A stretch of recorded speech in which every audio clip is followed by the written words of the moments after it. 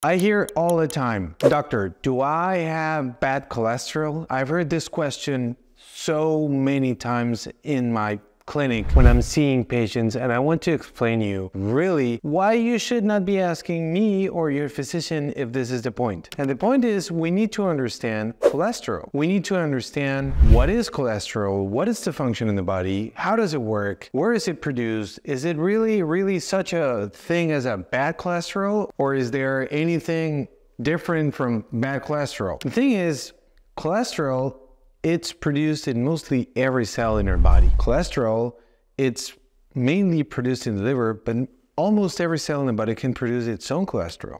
The thing is, most of it migrates to liver, and the liver, it's kind of the one that distributes the rest of the cholesterol in the body depending on the needs for what we needed. We need it for the production of hormones, we need it for inflammation, we need it for things in the neurological system, we need it for a lot of different reasons. It's absolutely important and it's absolutely necessary in the body. So when we have cholesterol in our blood, cholesterol cannot go in the blood on its own, because it's a fat. And you know that fats don't go well with liquids, with fluids, with water.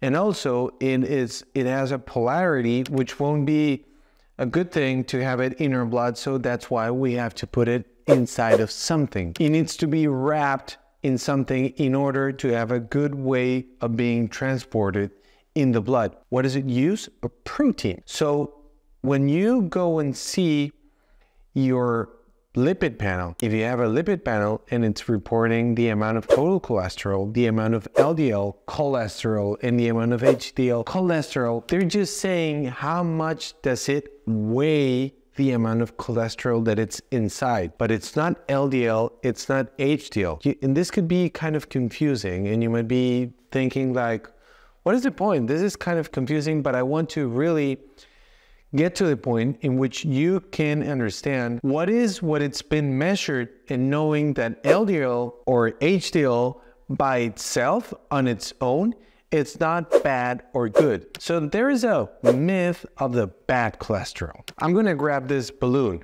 So the thing is, cholesterol cannot travel in blood on its own. It's a fat. It needs to be wrapped into something. So we're going to bring a protein to wrap it. So the balloon, it's the protein. This is LDL, the LDL particle. What we have inside, what it's inside, the air, if I fill this with oil, with water, with whatever, what it's inside, it's going to be the cholesterol. What we get on the lipid panel, it's just putting this on a scale and weighing how much does it weigh the cholesterol that is inside, not the amount of the particles that I have. This makes a big difference.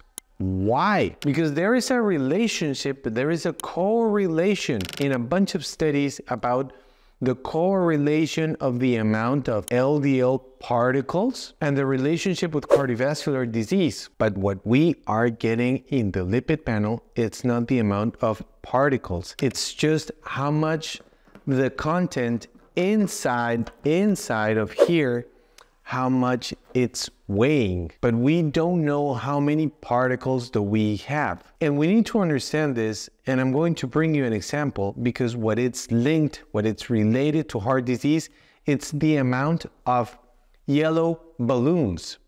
But before that, we have to go to the myth of the good cholesterol. So let's imagine that this balloon, it's not yellow, it's red. So the particle that comes and brings the cholesterol from the peripheral tissues back into the liver, so it can be recycled and I can put it in the bile and then excrete it in my feces, that's the HDL particle. And I'm going to put you another example. So what we need to address, what we need to understand is how many particles, how many balloons do I have? And there are different ways of knowing that. There are different ways. I can have any number. I can have a number LDL, which is, I don't know, 130 LDL cholesterol reported on the lipid panel. But how do I know if that cholesterol is being transported in a lot of little balloons? Let's say I could have those 130, but I could have a big balloon like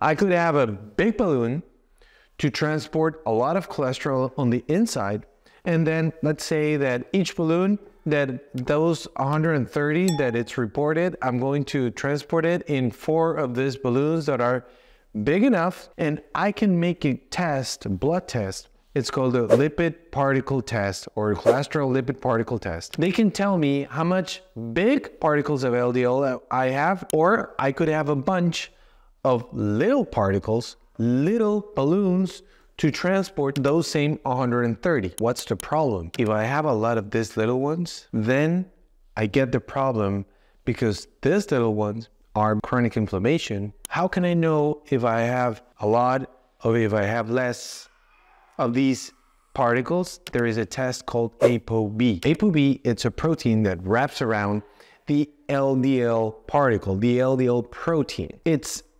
mainly on LDL. I can have it also in VLDL, but it's mainly on LDL. So when I have X number of LDL reported, any number, I have to go and see what's my ApoB level.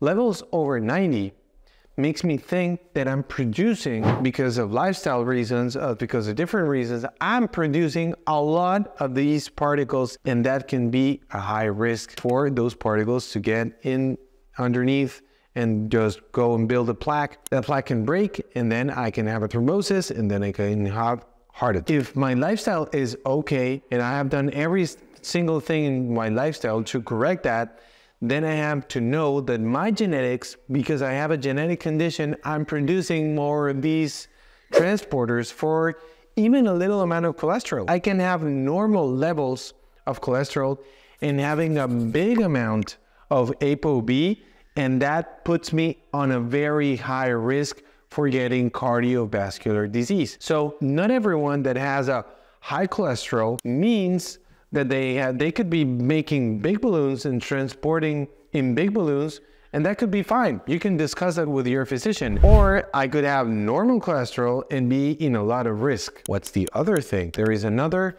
protein that it's important, another kind of particle that's called Lp(a). Lp(a), it's another particle that gets attached to the LDL particle, but it's a particle that it also has a part that it's on genetics and also has a part that it's on lifestyle. But it's important to address this particle, because this particle increases the risk for thrombosis. Let's remember that 50% of the people that have a heart attack have normal cholesterols, because we don't know how many particles do they have. What could be other things in my lifestyle to show me if I have big balloons or maybe small balloons? I can measure my insulin levels, my glucose levels, ferritin levels, PCR, hemoglobin A1C. Also look at your triglyceride levels and look at the triglyceride HDL ratio, which must be under 2. It means the amount of triglycerides that you should have shouldn't double the amount of HDL that you have. It could be also something that you could be looking at in order to try to think if you have,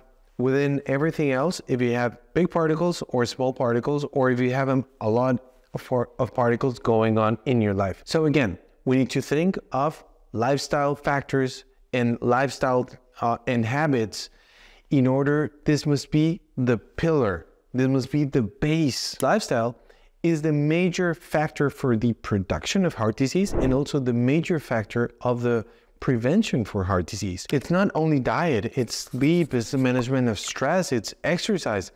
Of course, genetics can have an influence in cholesterol, in the production, especially in the production of these kind of particles. But again, we need to understand that these strategies for maintaining healthy cholesterol levels, and they need to be addressed in a different variety of ways. So we need to talk about this common myth. So when we need to get deeper into heart disease, we need to know the context. We need to go the individuality, the biochemical individuality of each single patient. And the final message is for you to know that the key points from this video is to know that you need to make decisions always knowing the importance of education, making informed decisions, and knowing that when you go and ask, why is cholesterol needed in the body? Is it really needed? Yes. Is there such a thing as a good and bad cholesterol? No. Is there any difference in between LDL particle and the HDL particle? Yes, but what they carry inside is the same cholesterol, which is not bad on its own. And there are also differences in the different kinds of LDL that we have in the body. And just by simplifying, saying good or bad cholesterol, this is completely misleading. And we really need to know the importance of the relationship of those things that I've just mentioned with cardiovascular disease and or with cardiovascular health. So the best way that we can keep on building this and that we can get through all these bits is by sharing the information. So please, if you think that this information was useful, please remember to share it with your contacts, and also please remember before you leave to hit the like button so more people can find this content, and also remember to subscribe to the channel and to hit the like button. So every time we make new videos, you're going to be the first person to be notified. Thank you so much, guys. I'll see you next time.